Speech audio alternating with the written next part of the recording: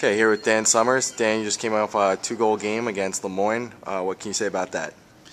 We started slowly, but we picked up I think everyone got a bit frustrated in the first sort of period, but we picked up the intensity in the second. We got the 2 goals, and I think that helped everyone relax, and we pushed on from there and controlled the game.